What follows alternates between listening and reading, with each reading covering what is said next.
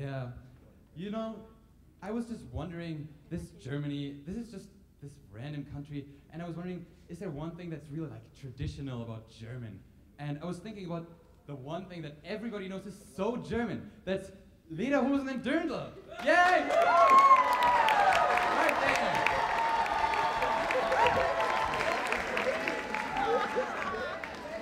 Well, Matthias, Dirndl and Lederhosen is definitely German, but that's very regional. It's not in whole Germany.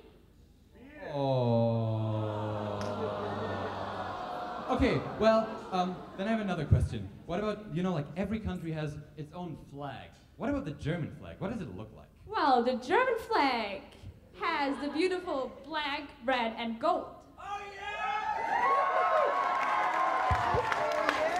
That's very nice, but I'd really like to know some more facts about Germany. Where is it? How big is it? And Well, oh. Matthias, so didn't you always wonder if you would calculate how many times would Germany fit into the US? What do you think? 7. Okay, we're gonna ask an important person. 10? Oh, that's way under. It's 27 times. Just imagine. Well, and now think of the population. So you know the US has around 300 million inhabitants, and you see how small Germany is compared to the US. So what do you think?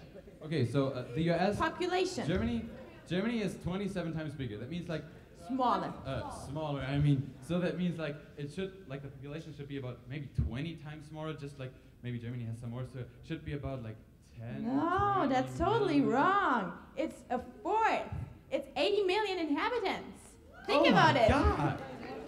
Wow, so this is really impressive. Now we learned a lot about Germany, but what we're actually here for is something that connects Germany, something traditional, something that is like, that brings the spirit of Germany over.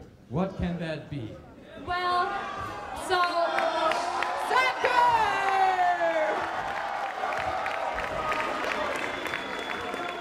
One thing that definitely brings Germany together is soccer, and especially during the World Championship, soccer is something that really connects Germany, and it's a social thing, so